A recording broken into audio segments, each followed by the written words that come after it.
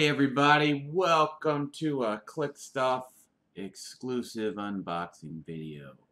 I'm going to be talking about the Starro 2018 convention exclusive Starro and the Starro Justice League. Pretty sweet. Notice there wasn't a lot of unboxing videos or discussion videos on this one. This thing came out at the beginning of June, and not a lot of talk about it. Won Brazilian Nationals a couple weeks ago, so pretty sweet. Figure we'll get in here and talk about this thing, unbox it, take a look at it. I was able to get one thanks to my teammate Lane Miller, who runs our Twitch streaming. You'll find those links and descriptions below in this video. So let's dig in and take a look at this. I'm pretty excited about it. And thanks to Lane for sending it to me. This thing will be officially available at Worlds 2018 in at PAX Unplugged in Philly. Looking forward to that one here in a few months.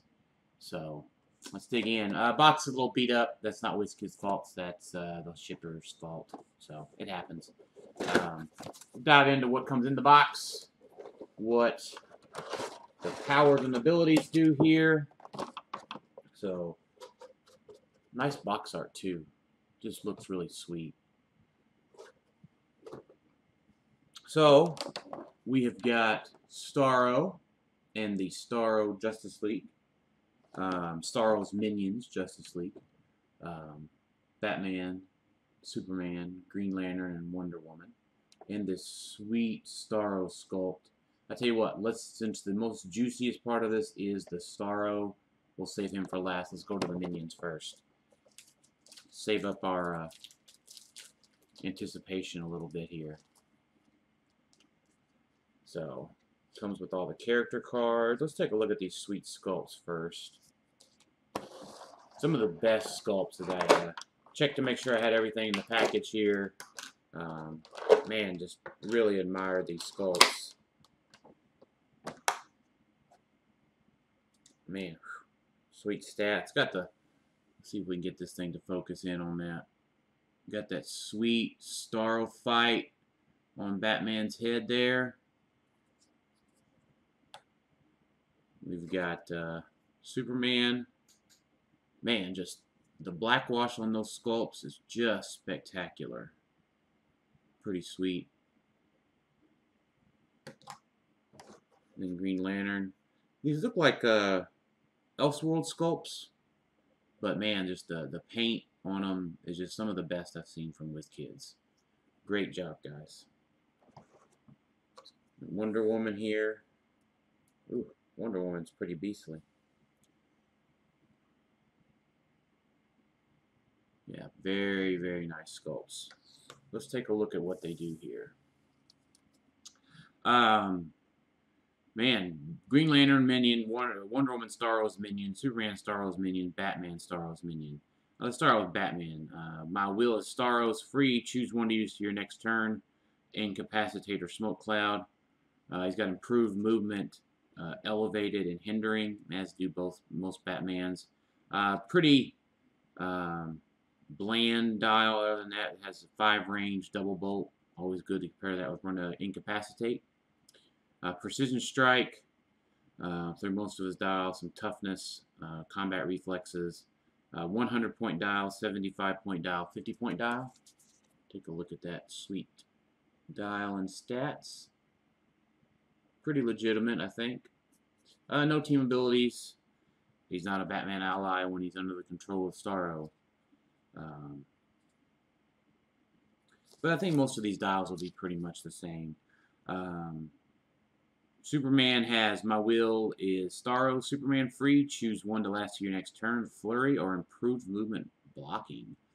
That is pretty sweet. Be a pretty awesome Rock Age call-in off the Superman ID, since it does have real name Kal-El and the old IDs work off of real names. But he's got the same kind of split dial, 125, 175. Just some bland stats there, bland powers. Pretty neat. Pretty neat dial. Let's go on to Wonder Woman, complete out the DC Trinity here. Let's see. Wonder Woman can use Blade's Claw's Fangs or Plasticity with her free action. And she has 125, 175 with some Impervious. Superman has some Invincible, which makes sense. And then Wonder Woman has the rollout with Impervious. Pretty sweet dial. Where most of these things come into play, I'm going to believe, is when you pair them with Starro. Let's finish it off with Green Lantern. My will is Starro's Green Lantern. Choose one to your next turn. Energy Explosion or Telekinesis, and it's Hal Jordan Green Lantern. 100, 75, and 50. Not bad stats. 11, 10s, and 10s on the starting line. A nice little 100-point call-in. In Rock Age, that is. Definitely they could be playable for a fun game or with the Starro. But let's dig into the colossal matter at hand. And that is this Starro. And how he interacts with his minions and how he interacts with other game elements. And talk a little strategy, Starro strategy while we're at it. Posted a picture in the Clixed Off Facebook group yesterday of this guy.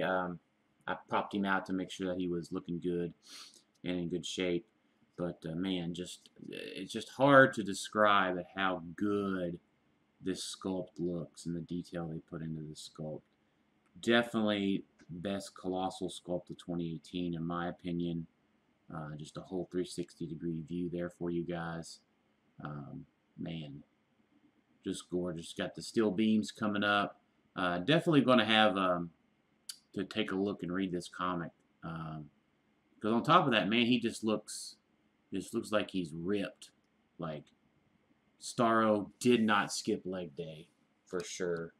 So Starro has 1, 2, 3, 4, 5, 6 different dial options. 1, 2, 3, 4, 5. No, 5 different dial options. 1, 2, 3, 4, 5. No, it's 6. It's 6. Because I guess he's got 2 100-point options here. No, he's got a 300, a 300, a 200, a 125. There's 3. A 100 and a 20. Okay, so it is 5. All right. I'm just taking a look at this guy. Lots of cool stuff here. Let's talk about how he interacts with the Starro's minions. He has a trait. My friendly characters with Starro's minion in their name can use willpower at the beginning of your turn. If Starro took damage into your last turn, choose a friendly character with Starro's minion in their name. This character has free make an attack. So that's pretty sweet.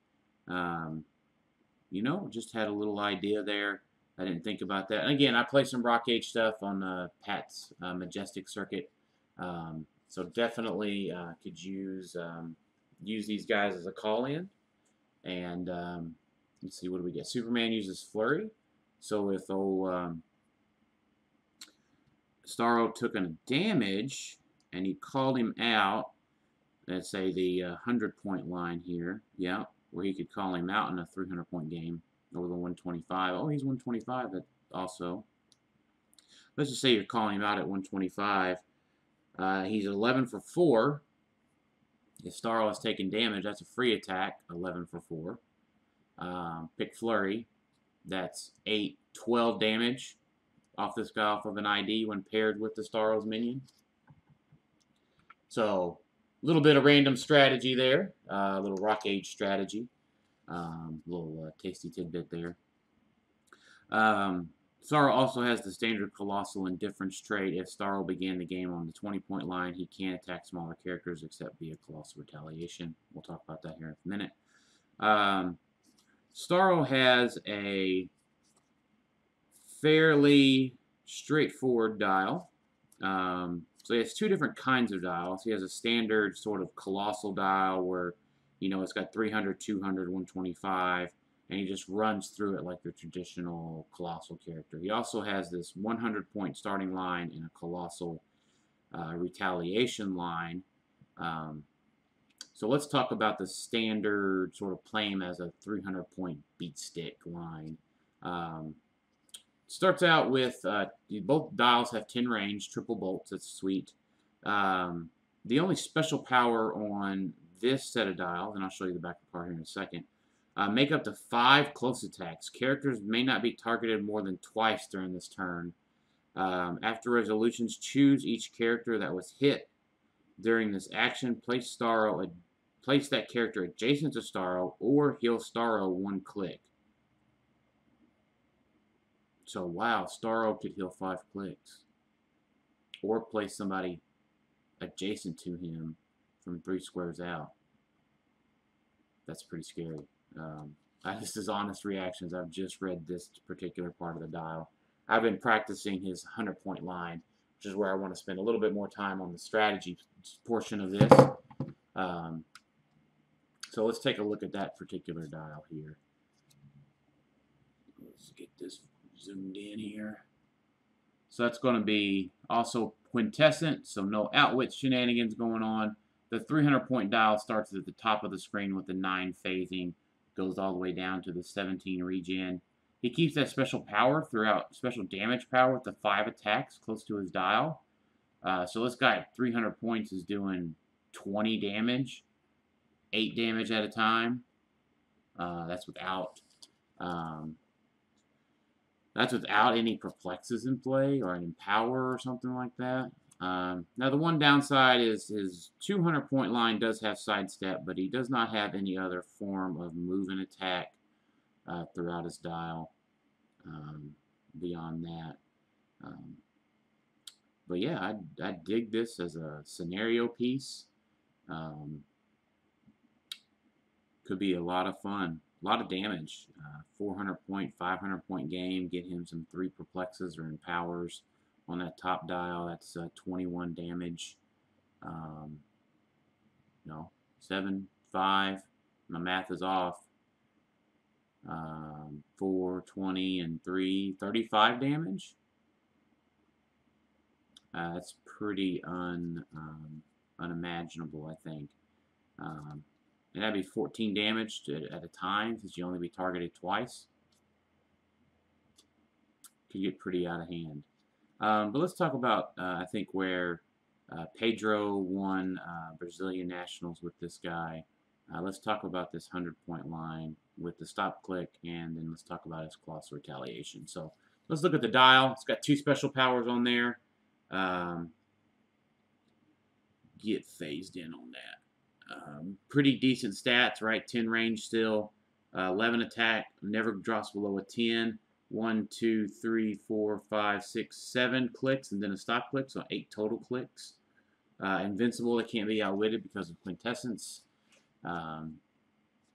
So still has his trait with the Starro's minions. The special movement power is sidestep. Again, favorite and power in the game. Starro always moves around. Sidestep mind control. When Starro uses mind control, you may KO a Starro fight bystander adjacent to an opposing character. If you do, Starro may target that opposing character regardless of range and line of fire. Let's talk about those Starro fights here in a second. Targets of Starro's mind control minus defense, modified defense, -1 for each Starro fight bystander adjacent to them. Let's talk about the special attack power.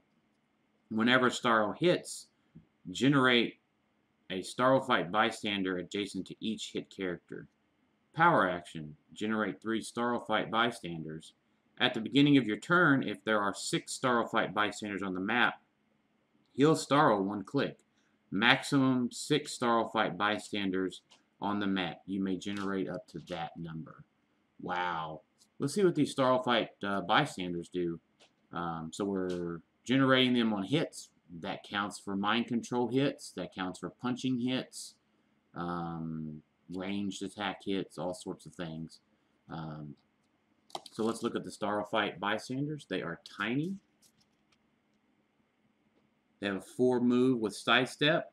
Starro fight's actions do not count towards your action total. They are tiny. They can be carried by other bystanders like Walking Wood like a Lockjaw. Just any sort of standard character can carry these guys and make haste with them. So let's look at that. I did get some custom Starro Fight bystanders in the mail. Bought them off of eBay. I love my little poker chip bystanders. I wish WizKid did a little bit better job of providing paper versions of these bystanders as needed in the packs. But yeah, look forward to getting these guys out on the map, generating up to 6 of them. So let's talk a little bit about some Starro strategy, right? I think that surrounds his keywords: Secret Society, a Supervillain, Cosmic Ruler. Ruler's kind of a low-key, really competitive keyword. Groot, Al Jordan's, lots of great rulers out there. But I think the real powerhouse here is with the Cosmic theme team. I want to step away for just 1 second and grab some of this Cosmic stuff real quick. Had it over here to the side. Got limited table space to do some of this stuff. But let's talk about some great Cosmic pieces. You've got your Groot.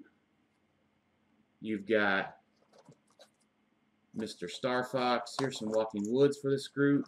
We've made some cool custom Walking Woods.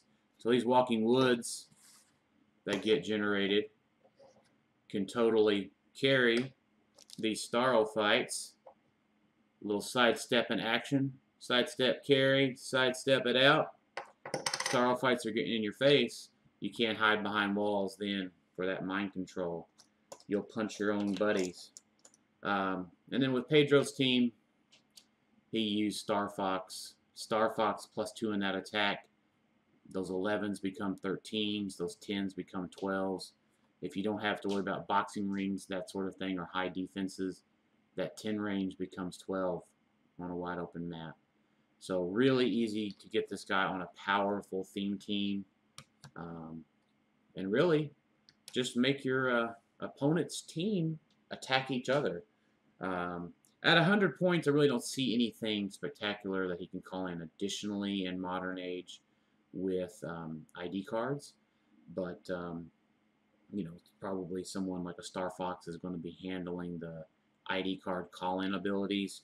Star Fox is going to use, or Starro is going to use that mind control to bring everybody towards the ID card character. And really excited to play this guy. I've been practicing with him. Glad to been practicing with him on Rock Online. Glad to get this guy in. Start practice with him in person. Looking forward to playing him in a few events. Should be pretty sweet. All right, hey, and go ahead and finalize out the video today. Let's talk about Starro's Colossal Retaliation Click. That is on his 20-point line. So you still get to play this cool big old sculpt on the 20-point line. Colossal Indifference Click.